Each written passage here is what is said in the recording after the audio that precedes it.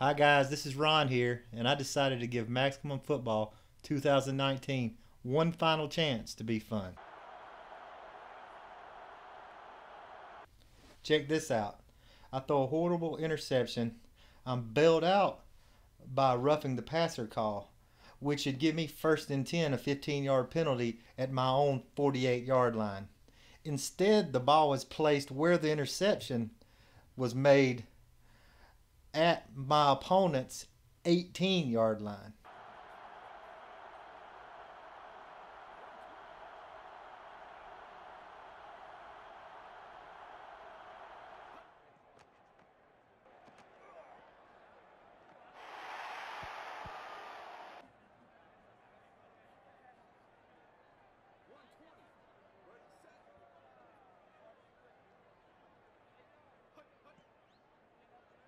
If you guys see a pass interference on this play, please let me know in the comment section.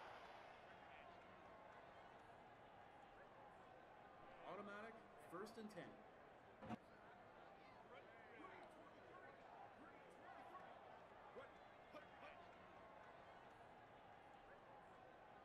No matter how bad a team you play, they all do this to you.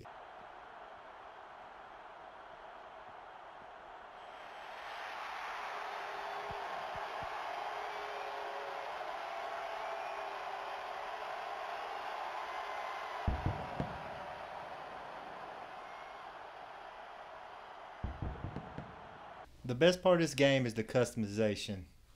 There's over 120 generic college football teams on this game, and you have the ability to go in and rename them, rename any of the players, redo any of the logos. There's a logo editor. It's really hard to use, but you can pretty much make anything if you want to spend the time to do it.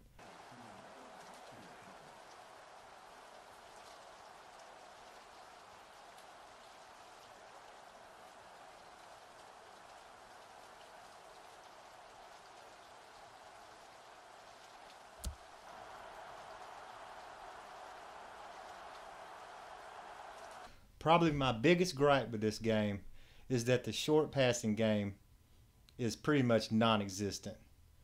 There's a delay when you hit the passing button, and by the time your quarterback releases the ball on these short passes, the receiver that you want to throw it to's already been covered up.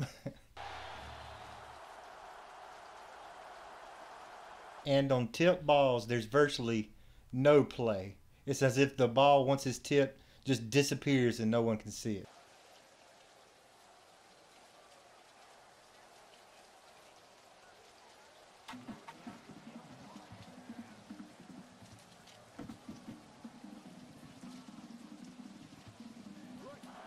In short yardage situations, running the ball is nearly impossible due to the lack of great run plays and even slacker blocking. There's literally only 3 running plays in this entire game that I trust.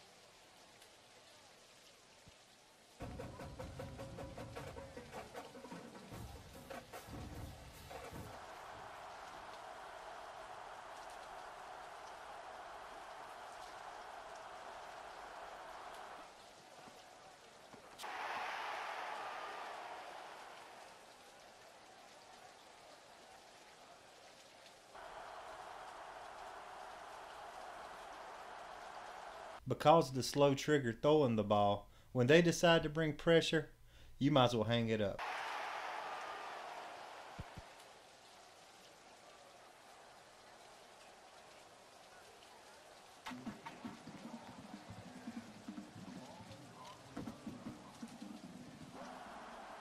When you really need a score, this game forces you to throw it deep over and over again.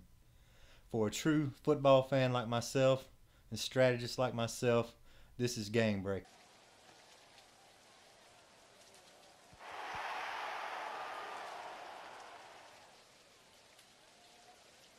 As you can probably tell by my comments, I think I'm going to retire this game for good.